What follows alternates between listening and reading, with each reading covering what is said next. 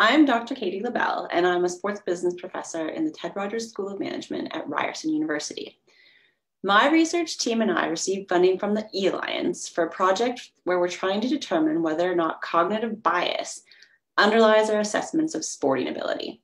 Our goal is to try and understand if the sporting abilities of women are systemically underestimated by people and how this might impact things like viewership and marketing of women's sports, the reporting of sports in the media, and even sport participation. If you want to learn more about our work, we would love for you to check it out on the E-Alliance website.